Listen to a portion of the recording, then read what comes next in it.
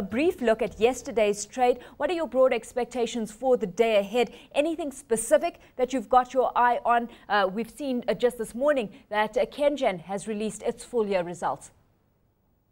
Thank you very much, Alishia. It's always a pleasure. Basically, looking at the market, just as you noted there, we are seeing a lot of exuberance, especially in terms of the financial stocks, and a lot of demand coming on that front, especially some of the companies that have been performing fairly well, especially in terms of their CEO, just as you mentioned, Diamond Trust, Equity Bank, a lot of activity on the financing front, especially as we are preparing for the Q3 results, and also looking forward and taking positions for 2011. But looking at it in terms of the industrial front, the news about KenGen is a bit of a concern, especially with the performance of the utility sector. Looking at KPLC and how they fared compared to KenGen, it shows a bit of a less than expected performance.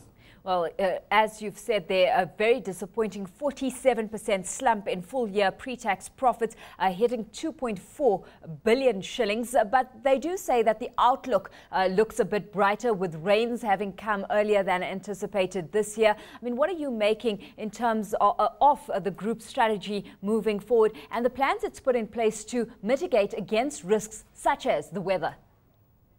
Thank you very much. Well, looking at KenGen and their strategy going forward, looking at the fact that recently they had the infrastructure bond, which positioned them to be able to take advantage of the environment in terms of ensuring that they have solid performance in terms of their production. Basically, they are well positioned in terms of that. And just as you noted there, yes, better part of last year, we had a decline in terms of rain, and because of that, it really affected their performance. And going forward, basically looking at how the rains have performed this year and looking at some of their position in terms of their capital base, basically they're very well positioned. And as a utility manufacturer and looking at it at their placement in terms of the economy, they're still very well positioned. And so it's still a good long-term buy.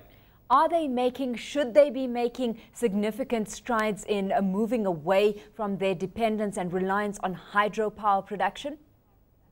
Well, definitely that's a very good observation, Alishia. Well, looking at how the economy, especially in Kenya, has been, we've been too much of a rain-fed economy. And because of that, we perform fairly well when it comes to rainfall seasons. But once things turn around, we seem to see a lot of decline. But looking at it in terms of the energy production, especially the demand and the need for energy as an economy, that's one of the factors that we have been very keen on. And right now we are looking at geothermal as well as wind-generated energy. And because of that change and diversification, hopefully KenGen is going to be very well positioned to be able to take advantage of that. And just as you noted, yes, too much reliance on rainfall in an economy like ours would really cripple our economy. Yeah.